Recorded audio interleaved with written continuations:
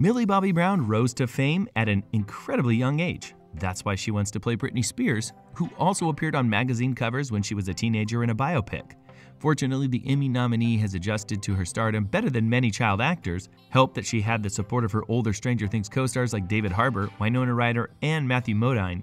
Matthew Modine said that they want to protect Millie Bobby Brown as much as he possibly could after she became globally famous at the young age. In today's video, we're going to tell you why Matthew Modine wanted to protect Millie Bobby Brown. But before we get into the video, make sure you subscribe to our channel and press the bell icon to never miss an update. In the Netflix sci-fi series, Modine plays Dr. Brenner, or Papa, when it comes to 11, and has worked closely with Bobby Brown since she was 12 years old. The penultimate episode of Season 4 is aptly named as 11's relationship with Dr. Brenner, aka Papa, gasps for the last time when Papa dies, this time for real. Since Season 1, Modine has played the manipulative scientist, the father figure in Brown's 11, intending to harness her telekinetic powers to arm them, although in many ways their relationship is based on exploitation. There's also a deep bond between 11 and Papa, a bond that's reflected in Modine and Brown. The two actors have forged a true friendship since they began sharing the screen when Brown was just 12 years old. That meant filming the moment Papa dies alongside 11 was emotionally charged and one of their biggest on-screen challenges. Filming that final scene together was the only time Modine had seen the show's creators, the Duffer Brothers, give a really specific direction to Brown. "We were emotional, and they said to her, 'You're saying goodbye, you're cutting the cord,'" Modine tells Tadum.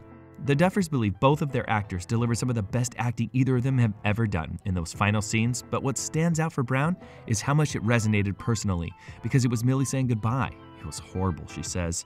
The two were early partners on the show, with Modine previously telling Vulture that all he wanted in the first season was to help her succeed in her role. Stranger Things co-creator Ross Duffer previously told Harper's Bazaar how Winona Ryder helped her young co-stars adjust to fame, especially Bobby Brown. She talked to the kids about what being a celebrity is like and how the press can be and the anxiety and confusion that comes along with being a celebrity. She said, "I think she really helped them. I know she specifically helped Millie a lot to work through that. And that's something that no one else can help with, really, because so few people have experienced it.